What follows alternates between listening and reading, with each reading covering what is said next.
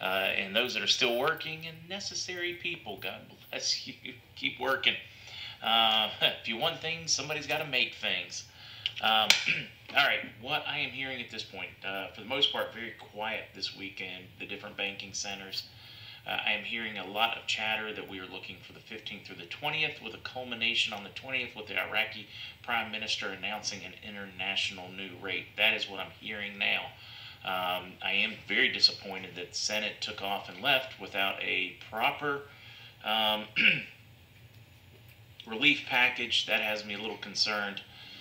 So we're going to play wait and see over the weekend. Hopefully by Monday we'll have a really good idea of where we're at. I'm going to be digging. I'm back in the saddle now. I've got an obscene number of emails to catch up on. I did look at quite a bit of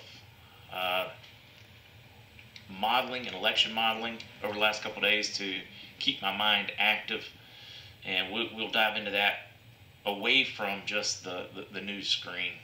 But that's what I'm hearing at this point. We don't have changes of rates. We don't have package deliveries.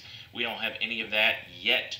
We do have TravelX closing down in Canada and the U.S. operations here. Just saying with the lack of travel that there isn't enough demand for their business and they can't keep the model open. So I'm not reading anything bigger into it than that. But yeah, I think that's about it on the news side.